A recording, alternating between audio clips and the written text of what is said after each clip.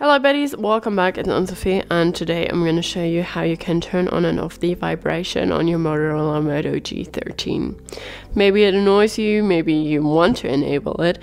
Whatever it is, you need to go to your menu and go to settings and then go to sound and vibration. Here you have some settings you can customize. In general, media volume, call volume, ring volume, notification volume, and alarm volume. And then if we go down, we have vibration and haptics.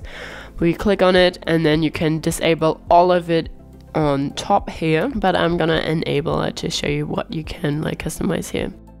So you can say ring volume on or off, vibrate first, then ring gradually. You have the notifications and alarms, so notification, volume, and alarm vibration, notification, vibration, and alarm vibration. Can enable and disable these as you like.